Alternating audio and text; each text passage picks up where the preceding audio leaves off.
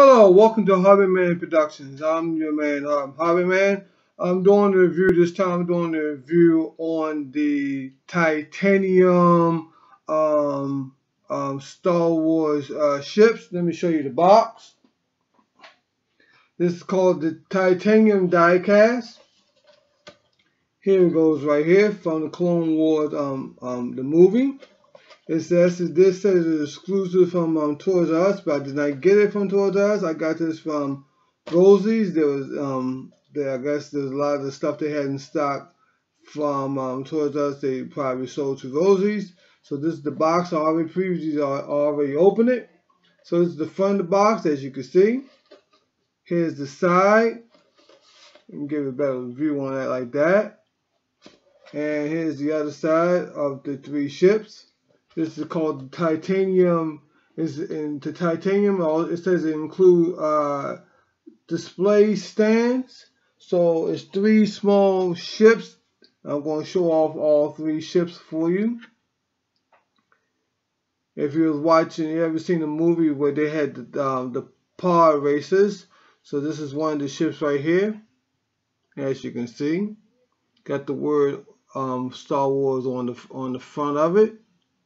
It's on the clear base stand right there with one of the pod racers. It's the clear, it's clear on top and everything. That's the stand. This is one of the ships. You can always take it off and attach it on there like that, so it can look nice on a nice display. That's one. Here's another one. Also here on a nice display, the clear stand. I have not opened it up, but I saw reviews on it. But mind you, more like them stands you'll see on the speeder bikes a little bit. And also had a clear top. Nice contrast on the orange and the silver.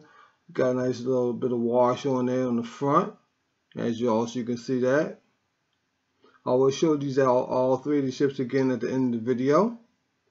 Nice paint job on that. Nice, also has a nice weight to that on the ships. And the last one I'm showing you is right here. I think this is also more like the heaviest one out of all the ones you have. You like the detail on the back, as you can see on there, the engine parts. Do mind your I've had to admit, mind you, a little bit on the shape of it, a little bit of the Millennium Falcon. And do like but if you really pay attention to it, and if you use your mind a little bit, does look like the Death Star look a little bit to me also. It also had a player stand on that one, but like I said, this is more the heavy out of all three.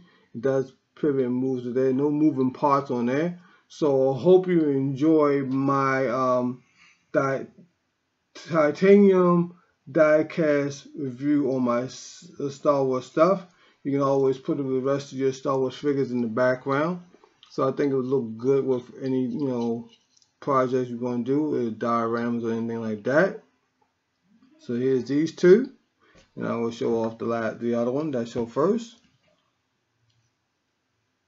There you go, guys.